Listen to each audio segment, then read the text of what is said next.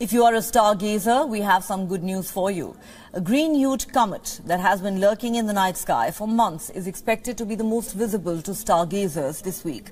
Astronomers call these comets dirty snowballs. These are basically balls of ice, dust and rocks.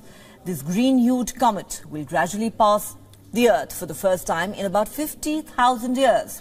The cosmic body will swing by our planet at a distance of about 40 million kilometers. The green hue is the result of sunlight clashing with carbon molecules in the comet.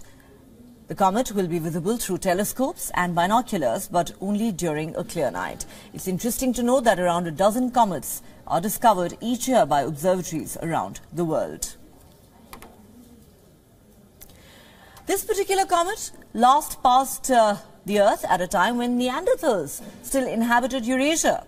Our species was expanding. It's reached beyond Africa. Big-eyed aged mammals, including mammoths and saber-toothed cats, roamed the landscape, and northern Africa was a wet, fertile and rainy place. While NASA plans to observe the comet with its James Webb Space Telescope, you can use your binoculars to spot it.